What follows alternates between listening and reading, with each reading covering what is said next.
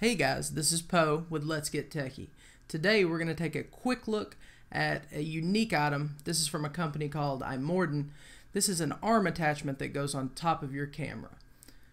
This thing is called the 11-inch Magic Arm.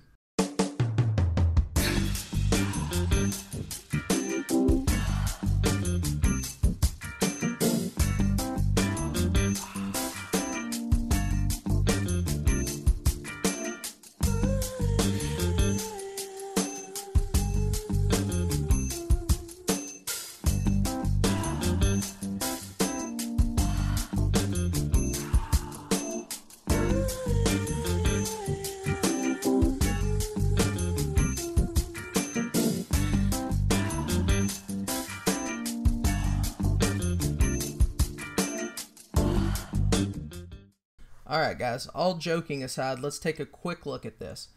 This magic arm attaches to the camera via a cold shoe mount. After you slide it in, all you have to do is tighten it down. If you forget to tighten this nut down, it will be incredibly unstable. In my particular situation, I've decided to use this magic arm to mount my Samsung tablet to my camera. This scenario can work out in a few different ways. I use it to make sure everything is in frame and I don't end up with a shot of my forehead or the wall behind me. You could also use this to display any talking notes or specifications of something that you might be talking about. Theoretically, this could also be used to watch the chat in a live stream situation. After I mount my tablet onto my camera, I use an app called DSLR Dashboard, and I will link that down in the description. Unfortunately, on my D3300, it has limited functionality. With some cameras, you're actually able to control just about everything you normally would on camera from the tablet. The downside is that this is not a free app, but it is reasonably priced around $8.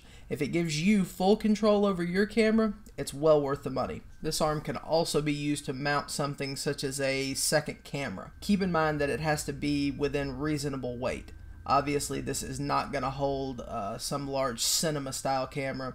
In this instance, I use my iPhone SE. This is neat because it allows you to get multiple angles for one shot. I also tested a microphone attached to the arm. This works well if you're doing a shot that requires the camera to be slightly further away. It will make a huge difference in audio quality. The closer you can get to the mic, the better. I don't personally use any on-camera lighting, so I didn't get a chance to mount a light to this arm, although I think that's probably going to be the most common use for it. The arm has a grip pad on the end that accepts attachments. This is just to ensure that whatever you're using is secured. It also features two very solid ball and socket style joints. These joints do offer 360 degrees of rotation. Here we see some of the information from Imorden. This shows the knob in the center of the arm actually uses two shims as well as what they call a high quality bearing. In their words, this is to provide a tighter locking of the arm to prevent any movement under weight.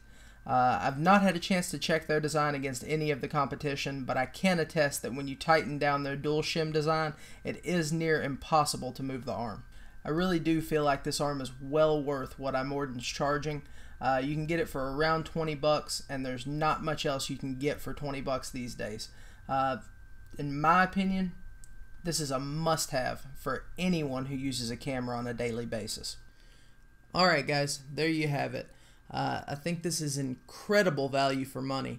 I will say that I also own a slider from Imorden. It's been great. I've actually used that in quite a few of the shots that you guys have seen on the channel. That's it. I appreciate you guys watching, and stay tuned for the next one. See ya.